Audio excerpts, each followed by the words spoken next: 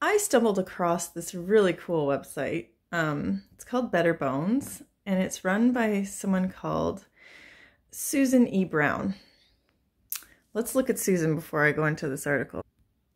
So she is a clinical nutritionist, medical anthropologist, writer, and motivational speaker. I think she has some really good credentials. And she wrote this article about the paleo diet that I actually 100% agree with. Funny, right? Because a lot of people pushing meat-centered diets are not looking at actual evidence of what Paleolithic people ate. They're just making stuff up, I feel like. Oh, we were apex carnivores. No, we weren't. If you look at the actual data, you will see we got a lot of fiber. Anyway, I'm not going to get into those arguments. I just want to talk about this article that I agree with. So she's talking about the amount of nutrition that we Paleolithic man got when they were hunting and gathering. So if you look at minerals, mineral intake was 2 to 8 times higher for most minerals except sodium. Sodium was at least 5 times lower than today at 768 milligrams per day, while potassium intake was 4 times higher than ours at 10,500. Iron intake was 8 times higher and manganese 4 times higher than ours.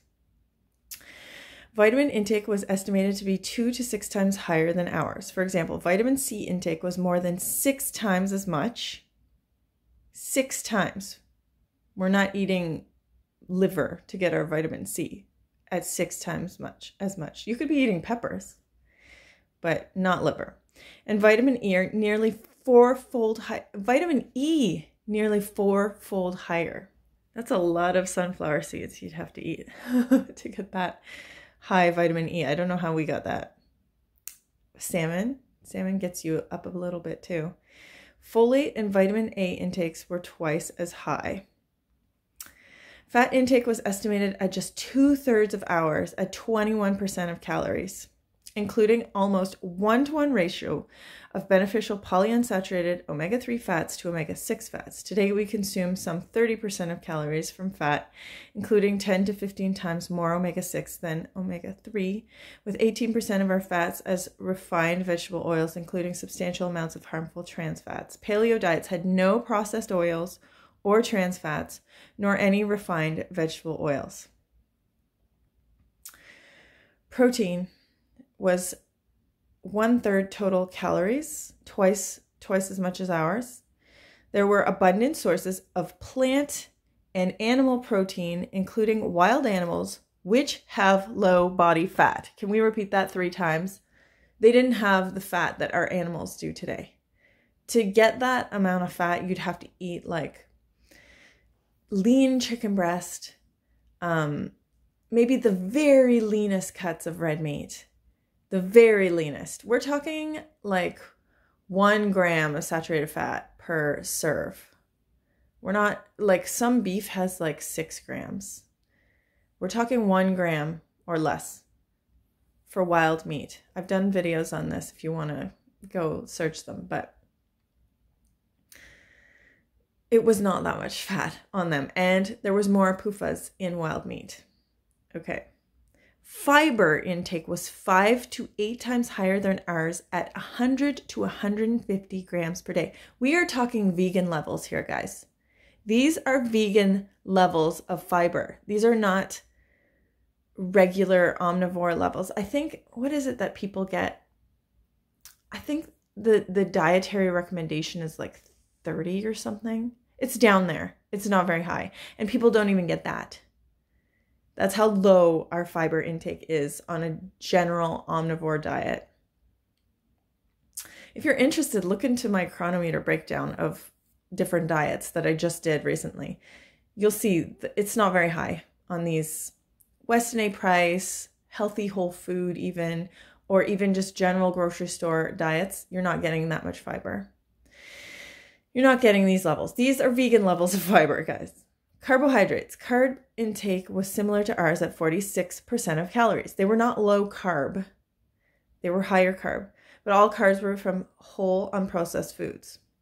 Refined sugars, obviously, there's none. Grains and cereals, none or minimal. Not saying they're bad, just saying there was none or minimal. Dairy, none beyond infancy. That's a funny thing that carnivores include dairy. And I think their rationale is like, oh, we could have found like a pregnant mother once in a while and drank their milk. Sure. But that's not going to be an everyday thing. It may not even be an every month thing. You know, you're not going to be relying on dairy for your calcium. To get my calcium, I rely on plants. And you can rely on plants for calcium. But you have to dedicate your time to eating these foods. And I think a lot of people just want to eat foods that are yummy, which makes sense. That's fine. But in my opinion, you should take supplements then. If you're just going to eat foods because they're yummy, you should take supplements, just like a vegan has to take supplements. To get calcium, you have to eat a few cups, probably like 3 to 4 cups of bok choy every day to get your calcium, along with all your other foods, even your beans and everything. Like all together, you need all that. So I dedicate every night to getting my calcium at my dinner. I either eat bok choy. Last night I had broccoli. Broccoli's not as good though. But bok choy and broccoli are very absorbable forms of calcium, more absorbable than milk. I steam my broccoli and bok choy to get rid of the goitrogens, but you're also going to lose some of the minerals. Cruciferous vegetables in general are really, really good sources of calcium. I would say oranges are a good source, but the acid is really hard on the teeth. Tahini has a bit of calcium, but like it all adds up. You know, you could get calcium from, I believe it's figs have a little as well and stuff like that. So you'd have to eat like all these things in conjunction, and together they would add up to your calcium. Leafy greens are good. Edamame is good. So tofu. But on days when I can't get those, or like I just ran out of bok choy and I'm going grocery shopping today. Maybe I'll get enough today to not have to take a supplement. But on days when I can't, for whatever reason, I take a calcium carbonate supplement. Calcium carbonate is basically limestone. And I can imagine a Paleolithic ancestor once in a while eating dirt or limestone or whatever because they crave it. I can see them doing that. I don't think it's like out of, the realm of what's possible. They probably also nosh on old bones or bones in general. Like, I don't know if I think I read once that the Inuit would like grind them up and sprinkle them on their food, like, to get that extra calcium. Some cultures would actually ferment bones under the ground and eat that. But like, you don't have to. You can just take calcium carbonate. I think I haven't seen a difference. My nails are strong AF. My teeth are great. I don't take the calcium carbonate. I try to get it from my greens and stuff, but I do both, a little bit of both, let's say, mostly greens. My kids take the calcium carbonate because they're not going to eat 4 cups of bok choy at the end of the day. And so they take the calcium carbonate, and their teeth and fingernails and everything are great. Oh, my bone density is really good too. Like from my scale, my Dara Fit Track scale, it's good. So anyway, that's what I'm thinking about these diets, and we'll go into this lady a little bit more because I think she's really interesting. So obviously alcohol, none. So Dr. Brown, and these are her resources, by the way. She uses a lot of Cordain and Eaton, which I agree with Cordain and Eaton, even though Cordain started the paleo movement. And maybe that's gotten a little blurred with all the new input from different people. I agree with Cordain and Eaton said in their studies, because I think they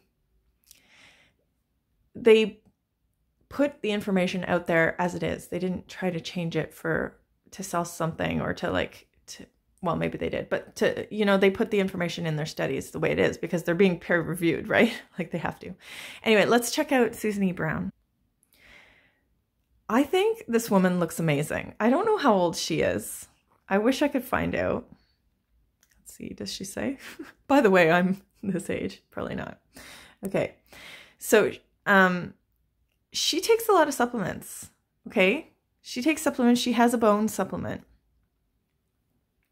Look at this woman's hair. I don't think she dyes it either because I'll show you a video. You can still see the gray. She might be dyeing it in these pictures. But in the videos that I watched of her, you can still see the gray at the sides, but it's still dark at her age. And she looks like she's, I don't know, what would you guys say? Like 60s, 70s? I would say that. Let me find that video. Okay. Can I zoom in? Yes. See, you can see the gray. But look at how much color this woman has to her hair. That's flippin' amazing. So she's clearly getting her minerals. And yes, she takes supplements. She has a bone supplement and she tests the pH of her urine in order to figure out the amount of minerals she has in her body, which I don't know how accurate that is, but maybe. She says between 6.5 and 7.5, I think, means you're kind of getting enough minerals potentially. But yeah, she's got amazing color to her hair. My mom actually has amazing color to her hair too. And I don't know if that's genetic or maybe she just gets amazing minerals. But she's clearly getting enough to have that color in her hair, I think. And there's stories about Anne Wigmore, with all that wheatgrass juice and stuff, that she restored the color to her hair. And her students having like tested strands of her hair and seeing that it wasn't dyed because they wanted to know. So I think minerals can restore color to your hair potentially. So yes, she does take, I think, minerals and other supplements. But I think she looks pretty good for her age. And I agree, if you're, not everyone wants to sit down to eat 4 cups of bok choy at the end of the day. Or 4 cups of steamed chard with their meal. I'm personally happy to do that. I don't necessarily eat, I don't know. I'd like to say I don't eat for taste, but I actually love the taste of it. That's the time when I put salt on my food too. I don't salt the rest of my food if I can avoid it. If I eat a grain, like I'll eat oatmeal that I don't have to salt. You know what I mean? So, and I think that's fair. I think omnivores, if you're not willing to plan out your meals and see what foods you need and not necessarily, I want to watch this video, that's why I'm stopping. Not necessarily like eat for pleasure, like you're eating for your nutrition. You might have to do that. If omnivores don't want to do that, even on, because basic omnivore diets, it really depends on how you plan them. You have to plan them properly. You have to be, drinking milk, for instance, to get your calcium if you're not going to eat plants for food, or plants at all, for calcium. So yeah, I just want to watch all these videos right now. So you have to kind of eat for nutrition, not necessarily. Paleo people didn't eat for, they ate for pleasure. They ate because that was what was there. They didn't eat for pleasure. So if you're a pleasure eater, you kind of have to, I think you have to supplement. That's my opinion. If you want to leave out certain foods, potentially like animal foods, I think you should supplement. I think it would be better for you to supplement at least protein powders. I think that's a really good replacement for the meat. Otherwise, you're going to have to eat an F ton of beans. You're going to eat 3 times a day like the Nicoyans do, in the blue zone. They eat beans and rice and corn tortillas 3 times a day. That's their food. And sometimes an egg thrown in there once in a while. But that's basically like what they eat, is what I've come to understand, looking at, seeing people who have gone there to visit them and stuff. That's what they eat. So that's kind of what you have to eat if you're going to rely on beans alone, or take, a more condensed form of protein from tofu, tempeh, seitan, soy-free tofu. Like, those are the things you have to eat in order to not eat meat. And even if you are going to eat meat, if you're going to eat for pleasure, then I think you're going to have to take supplements and potentially, I don't know, find a way to lower your cholesterol. I don't know how you're going to do. Maybe you could eat plants that lower cholesterol. I think there's some, right? I haven't even looked into this. Maybe I should. But anyway, or just choose your, instead of beef, maybe eat fish. Fish is yummy. I like fish. So anyway, that's my take on this. I think if you're a pleasure eater, you're going to have to take supplements too, I think. And if you're someone who wants to avoid meat, potentially you should look into more dense sources of plant protein. If you want to eat for pleasure, I don't know, like you're going to have to supplement with a protein powder. Maybe you can find a really yummy one. I found a really yummy one. It's called Vegan Pro. What's it called? Veg Pro. Raw Nutrition makes this Veg Pro. It's like maple vanilla. Oh my gosh. It literally smells like vanilla pudding. It's so good. So, if you're a pleasure eater, you could eat that as a source of, protein. Or if you like tofu, tempeh, all those things. I personally love those things. Or if you're a pleasure eater and a vegan, you could, I guess, use those, mock meats. I think that's what a natural vegan does. She's more of a pleasure eater, I would say, than like eat for this nutrient type person. And she seems to get everything. I know people are going to argue with me. I know they're going to argue with me. But she tries real hard to get everything, okay?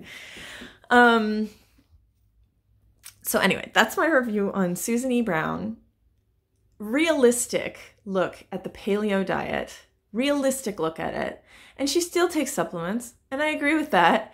And if you are going to eat like a healthful paleo diet, what I think you're going to have to do is focus on lean fish, white fish, lean chicken breast, and then you're still going to have to eat plants in the amounts that almost vegans eat. You're pretty much going to have to eat like a vegan diet with lean fish and chicken and stuff like that. Kind of what I was doing on my frugivore diet.